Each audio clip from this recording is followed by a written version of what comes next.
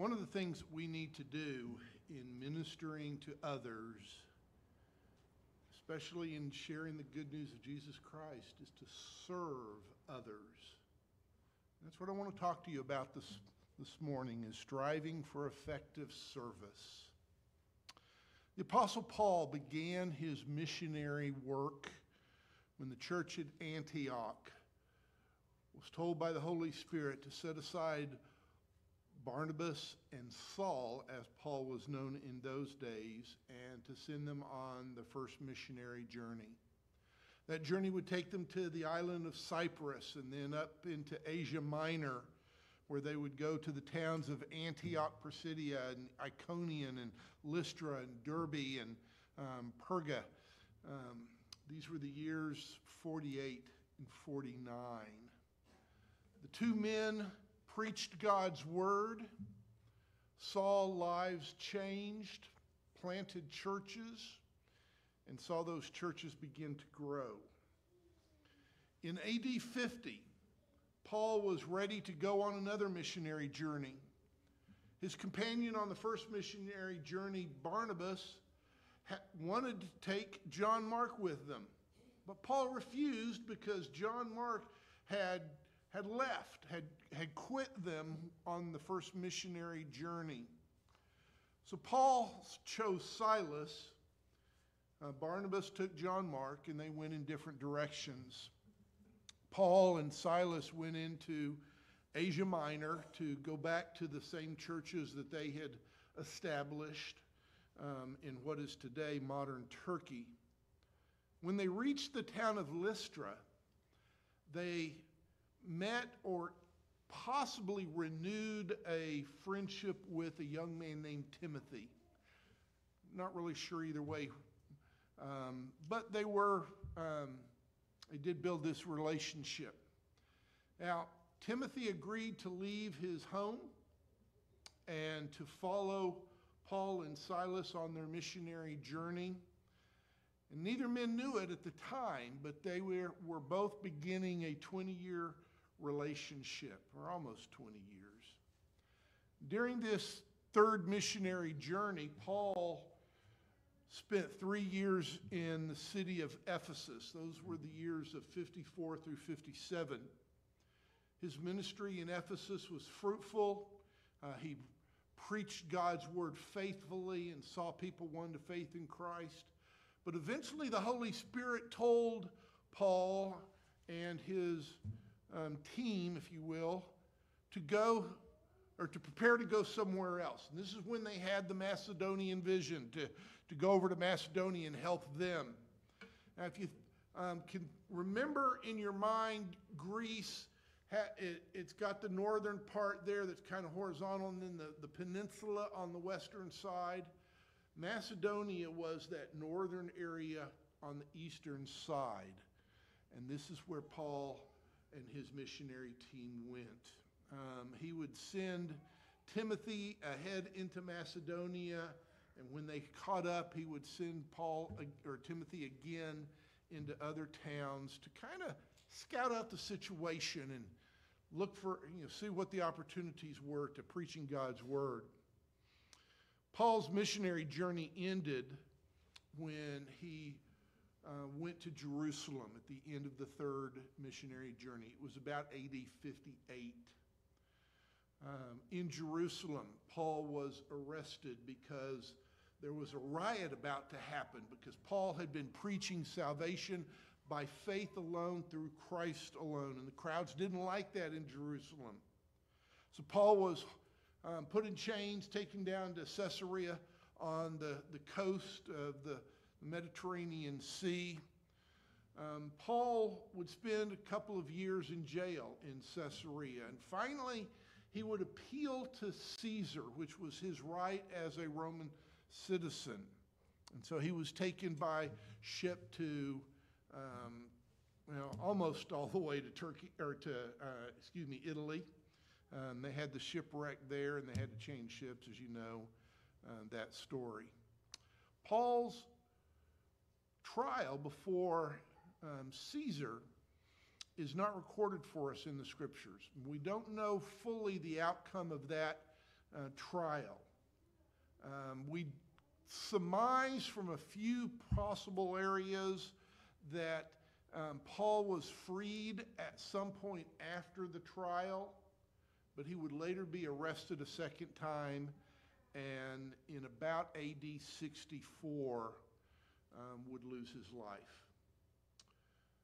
Paul's mentoring of his relationship with Timothy would change that man's life forever. Think about that lady that we saw the video. Granted, she's an actress and it was written by a script writer. But imagine how her life would change if somebody did introduce her to the Lord Jesus Christ. Well, this is what was going on with Timothy. 2 Timothy, where our text is today, is the last book that Paul would write that is in our New Testament. He encourages Timothy to remain strong in the grace of the Lord Jesus Christ. And I would encourage you as well. Be strong in the Lord. Be strong in his grace. Paul begins our passage by giving Timothy 4 images from everyday life of what it means to be effective in service. And then he gives Timothy 3 truths that promote effective service. And I pray that you would listen to the Lord as you listen to me this morning. I want to begin with the 4 images of effective service. And the first image is that of an effective teacher. Look with me at verses 1 and 2. You therefore, my son, be strong in the grace that is in Christ Jesus. What you have heard from me in the presence of many witnesses, commit to faithful men who will be able to teach others also. If the Christian faith is to survive in any location, Christians must do what Paul is instructing Timothy to do in verse 2. We must pass on to faithful men what Paul had passed on to Timothy, and then pass that on to other men. Kind of a domino effect, if you will. All right? What Paul's saying here in verse 2 is that Paul taught Timothy how to grow in the knowledge of the Lord Jesus Christ, how to grow in his faith, how to learn to pray, how to read the Bible, and all these other things. And he's telling Timothy, the things you have heard me, that I have passed on to you.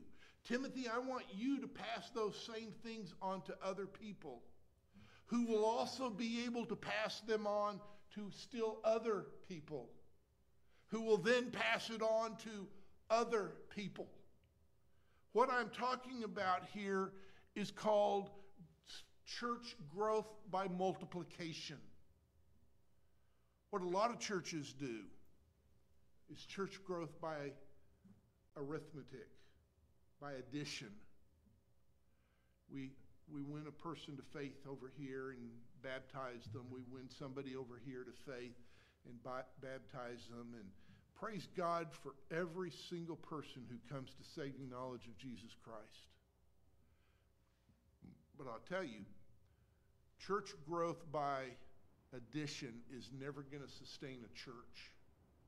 And the reason for that should be obvious to us. People move away. People die. There's reasons why people stop coming to a church. And if we are trying to replace or to grow our church by replacing the people who go out the back door with 1 or 2 that come in the front door, our church is never going to thrive. We're never going to really grow. What we have to do is what Paul is saying here in verse 2, is what he's telling Timothy, is we've got to grow our church by multiplication. Imagine, if you will, one person who's teaching 3 or 4 or 5 people.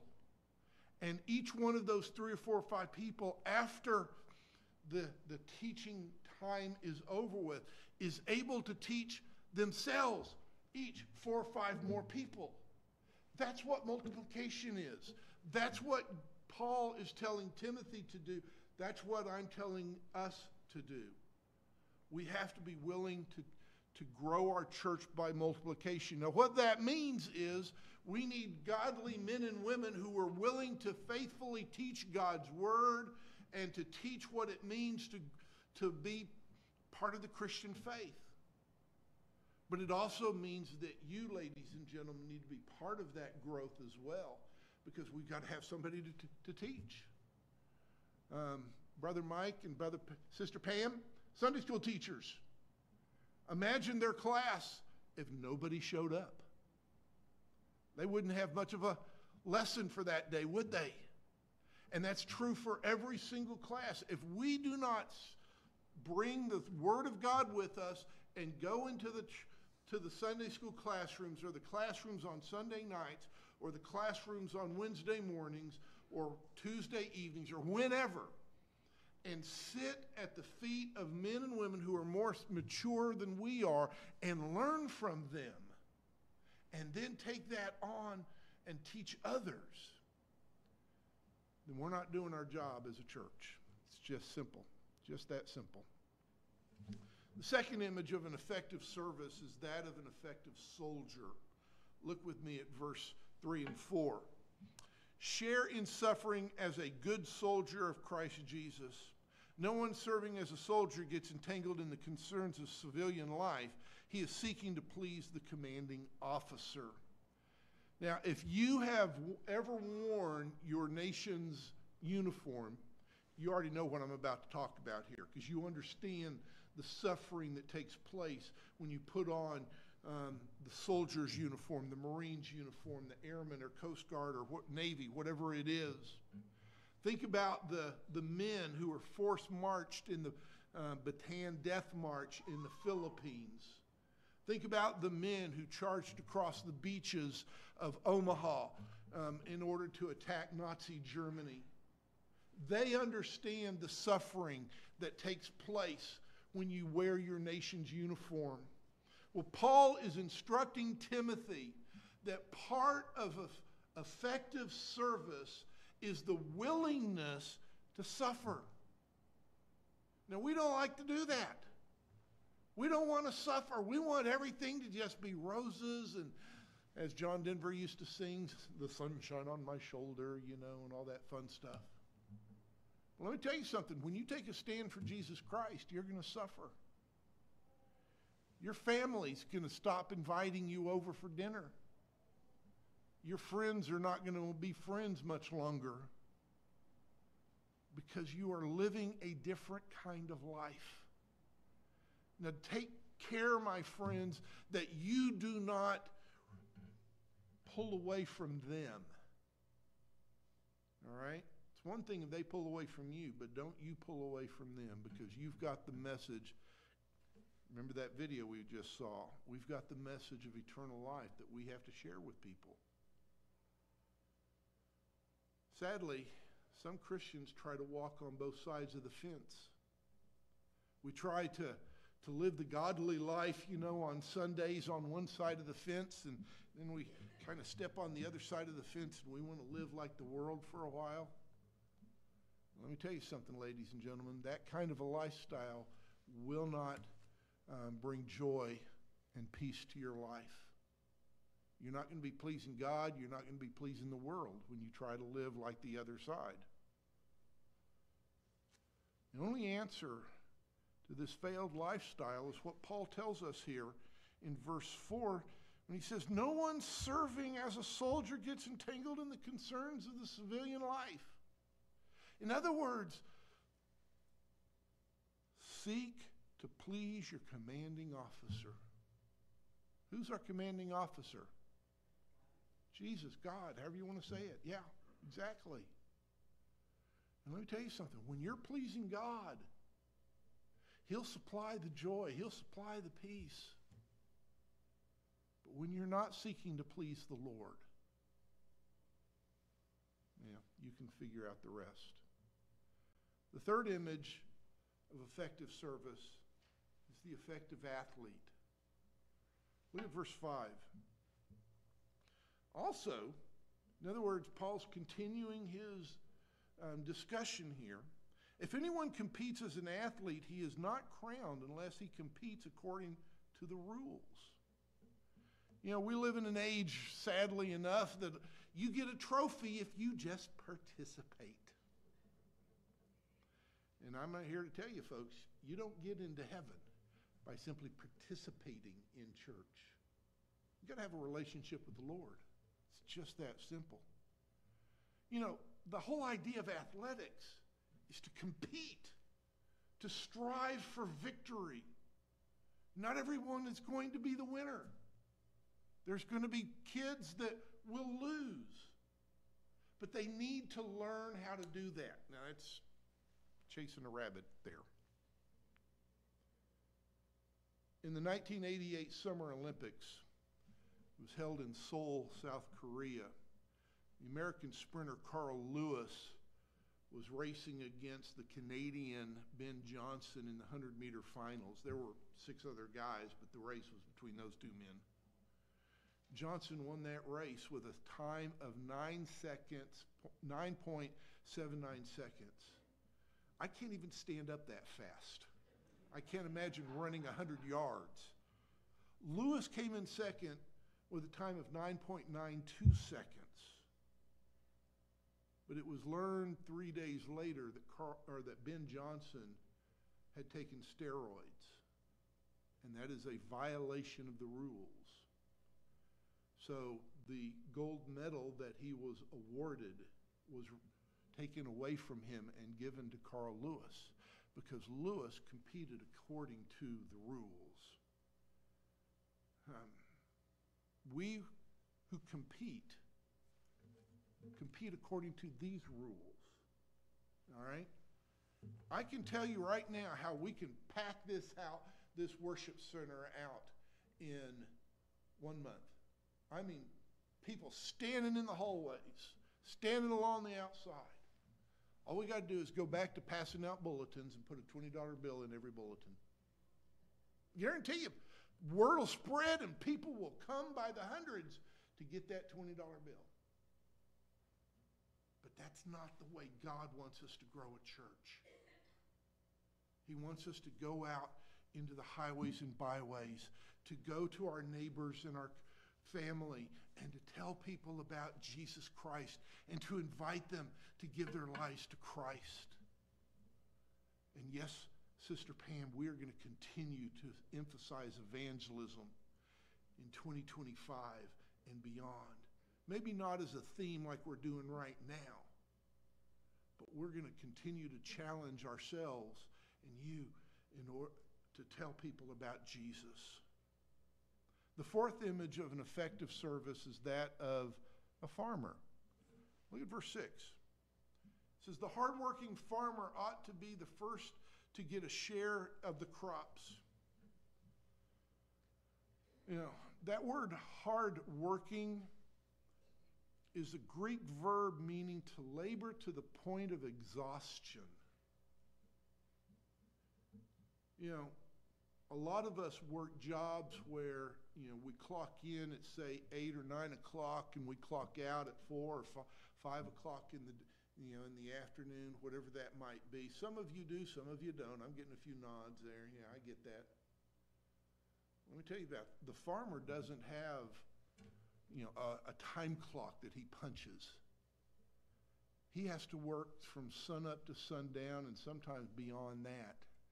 And when it's winter time and the crops in the fall have already been brought in, his job is not over with. He continues to work mending fences and digging up rocks and whatever else it is that they do. And we cannot think that we can labor lightly and be effective in our service to God. We must labor to the point of exhaustion, if you will. All right? The challenge of farmers was the delayed knowledge that their crop was going to come in. You know, They plant the crop in the spring or whenever is appropriate. They don't know if the rains are going to come in order to grow the crops. They don't know if, heat's going to wilt the plants. They don't know if bugs are going to come in. They don't know if they got a bad batch of seeds to begin with. They don't know. What they do is they prepare the soil, they plant the seed, they tend the soil, and they wait on God to send the rain. They wait on God to send the sunshine. They wait on God. And the effective farmer realizes only at the end of the growing period whether or not he's been successful. And we don't know for a fact that that person that you led to faith in Christ last week is truly a Christian. It's possible they were just trying to get you to leave them alone.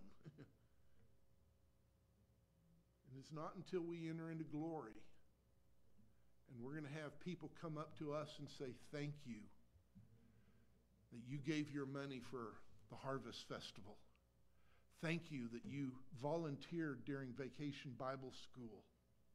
Thank you that you served in your church and in your community in such a way that I was able to place my faith in Jesus Christ. And I'm now here in glory along with you because of your effective service. What a celebration that's going to be. I don't get to see my family very often anymore. I talk to my brother on the phone once or twice a month, just see how things are going. But I can't wait to see Mom and Dad again, to see my grandparents again. I never knew my maternal grandfather. Died before I was born. But by my testimony of my mom, he loved the Lord Jesus and he's in glory. And I can't wait to meet him. What a celebration we're going to have. Now, Paul gives those four examples of what it means to serve. All right? But then he says this, and I want you to look with me at verse 7. He says, consider what I say. Now, he's talking to Timothy, but he's also talking to us. So he's saying to you and to me today, consider what Paul's saying. For the Lord will give you understanding in everything.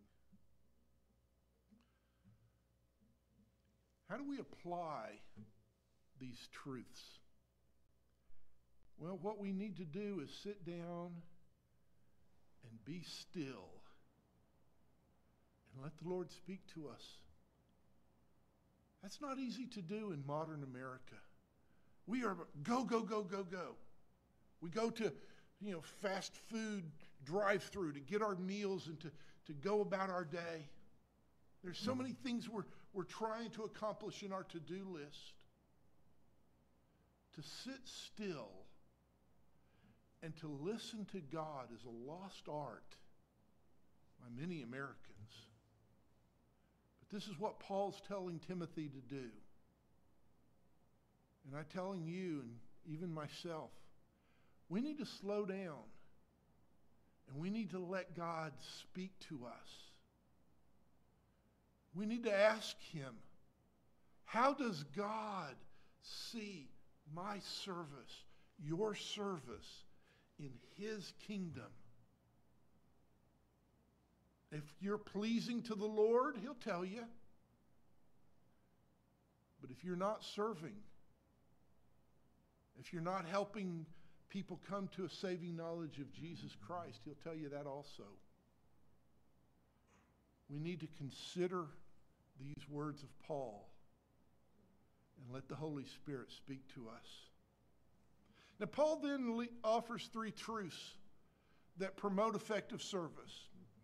And the first one is this, that we all need a proper understanding of Christ. Look with me at verse 8.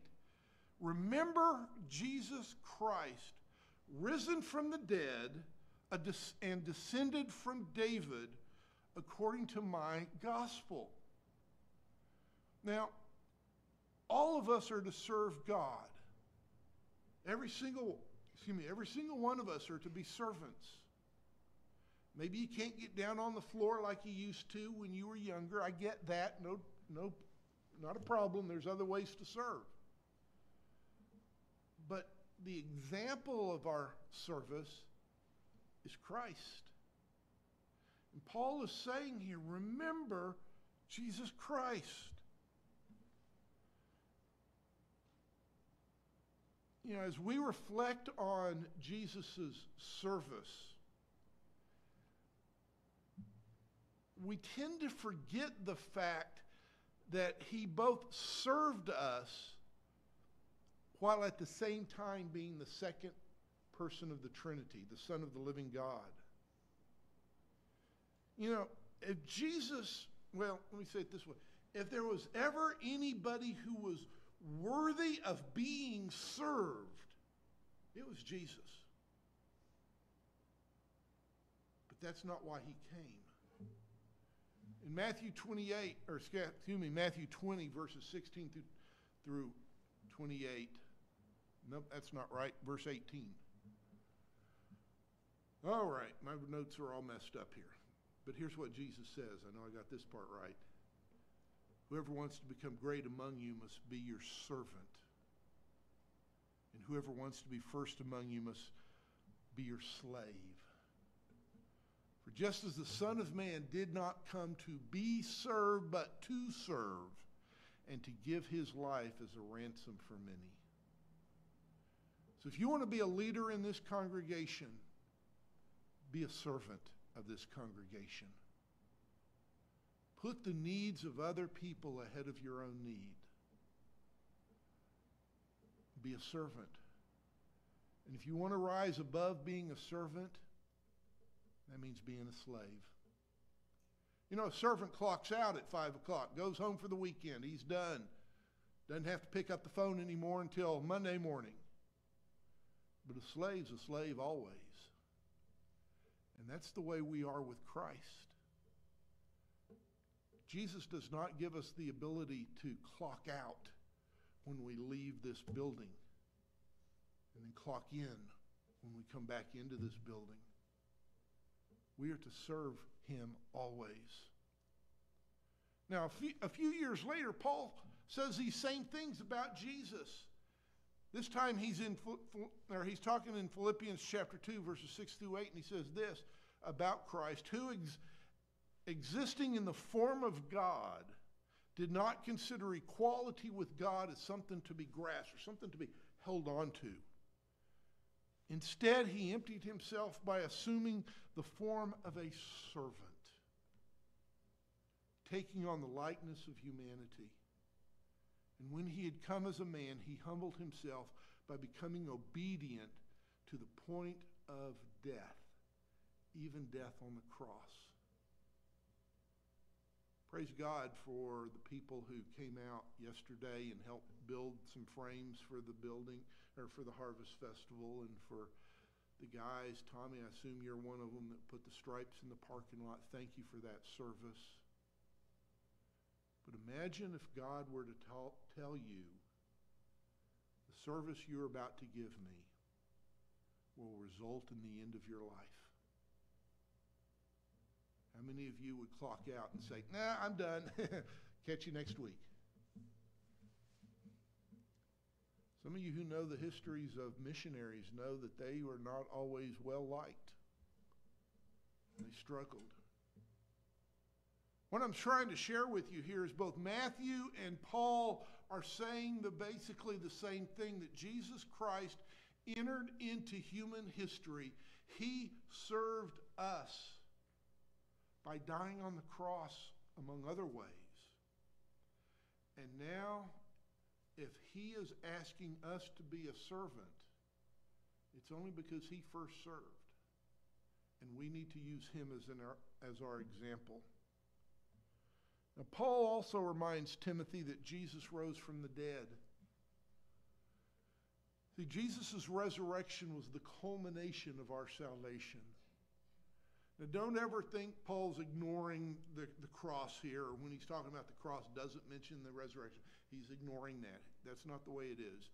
Think about the cross and the resurrection as two sides of the same coin, okay? They are never far apart. Paul's telling Timothy, Jesus rose from the dead, having served us by dying on the cross for our salvation. Then Paul also tells Timothy that the gospel that Timothy heard was the gospel that Paul preached.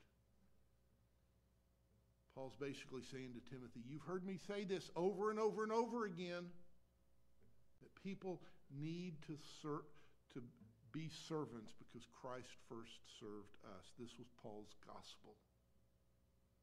We don't think about the gospel as telling us to serve, but it does.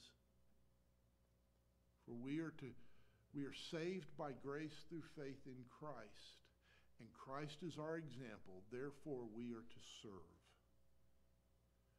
Not just within the church family, but in our neighborhoods, perhaps even in our own homes. The second truth that Paul promotes for effective service is his goal for his own suffering. The goal of Paul's suffering. Look with me at verses 9 and 10, please. For which I suffer to the point of being bound like a criminal, but the word of God is not bound. This is why I endure all things for the elect, so that they also may obtain salvation, which is in Christ Jesus with eternal glory. When Paul wrote this second letter to Timothy, Paul did not know if the next sounds that he heard would be that of the Roman guards coming to take him away for his execution. Every 4 hours, his guard was changed. A new member of the Praetorian Guard, the emperor's protective detail, kind of like our Secret Service, would be changed, and he would be chained to a new guard. You think Paul took advantage of that? Oh, I guarantee it. Can you imagine Paul sitting there very humbly, very quiet, and in walks a Praetorian Guard. The chains are taken off and put on the new guard so that Paul cannot escape, and the door's shut. And Paul says, well, praise Jesus, let's talk about the Lord. And for the next 4 hours, that guard couldn't go anywhere, talking about a captive audience. I guarantee you Paul did that, no doubt in my mind. I want you to see something here, friends.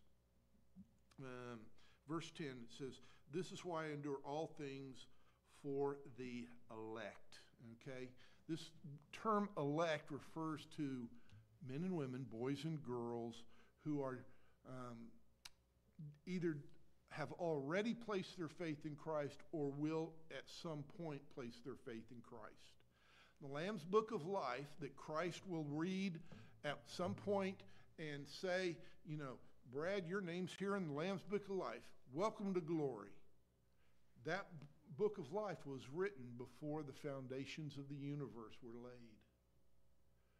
God knows each one of us on whether or not we're going to give our life to Christ. And if you're going to be a Christian, whether you already are or going to be at some point in the future, your name's written in the Lamb's Book of Life. Now, what a lot of people have done is they've taken this idea of elect and they've misunderstood it. Now, I'm not going to take the time in this sermon to chase this rabbit too far, but let me just let you know how I feel about it, okay? And what this word is telling us is that God knows who's going to accept him and who will reject him. And those who accept him, their names are written in the Lamb's Book of Life. You are part of the elect. Now, think about it in this way, that if you are part of Christianity, then you are expected to do certain things. How many of you agree, by a show of hands, Christians are supposed to worship God? All right, some of you are still asleep because I didn't see hands, okay. All right, how many of you believe that Christians are supposed to read God's word, okay? All right, some of you just woke up, okay. You know, same thing about prayer, Same thing about service. Same thing about evangelism. We could go on from there. There are expectations that Christians are supposed to meet because we have entered into our relationship with God, and as part of the new kingdom, the kingdom of God, we're supposed to do certain things. That's what it means to be part of the elect. Okay?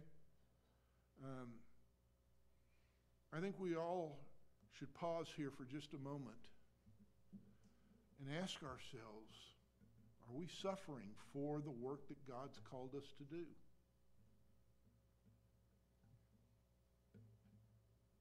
Some of us are. Some of us aren't. I don't think we should pursue suffering, but recognize when you're doing the job right, it's going to happen. Just be ready for it. Third truth here is our eternal reward. I want you to look with me at verses 11 through 13. This saying is trustworthy. For if we died with him, we also live with him. If we endure, we will also reign with him. If we deny him, he will also deny us. If we are faithless, he remains faithful, for he cannot deny himself.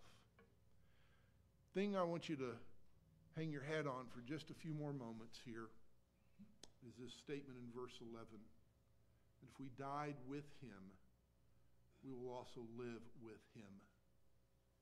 See, the Christian life is based on the death and resurrection of the Lord Jesus Christ. But this is a repeated call for us to enter into the same type of relationship where we die to self but live for God. Consider Luke 9:23. If anyone wants to follow me, let him deny himself, take up his cross daily, and follow me. For whoever wants to save his life will lose it, but whoever loses his life because of me will save it. Or consider Galatians 2:20. I have been crucified with Christ, and I no longer live, but Christ lives in me. The life I now live in the body, I live by faith in the Son of God, who loved me and gave himself for me. Or consider Romans 6:1 through 5. What should we say then? Should we continue in sin so that grace may multiply? Absolutely not. How can we who died to sin still live in it?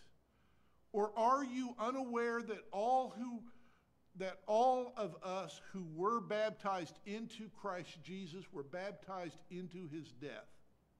Therefore, we were buried with him by baptism unto death, in order that just as Christ was raised from the dead by the glory of the Father, so we too may walk in newness of life.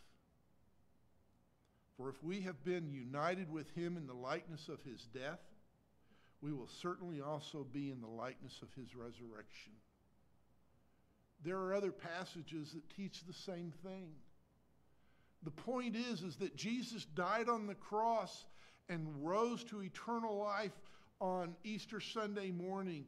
And you and I enter into our own death when we accept Jesus' death on the cross as the sacrifice for our salvation.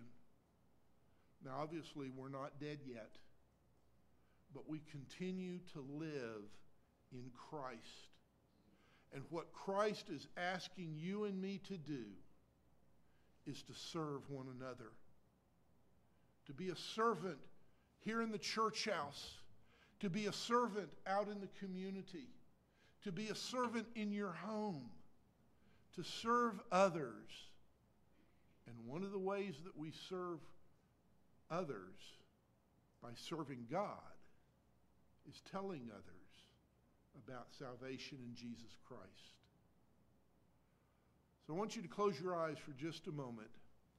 Got a couple things I want to ask you before we go into our invitation. Are you serving God at Elders Baptist Church? Because if you're not serving here, you're probably not serving in the community. Why don't you commit yourself today to looking for opportunities to be of service to God here in your church? And then also, are you serving out in the community? I'm not talking about joining other organizations. Oh, that's fine, nothing wrong with that. But are you looking for opportunities to minister to people who need to hear about Jesus? I don't want you to get up on a soapbox and start preaching somewhere. What I want you to do is kneel down before others and start wiping their feet, to be of service. And through that service, you'll gain opportunity to tell them about Jesus.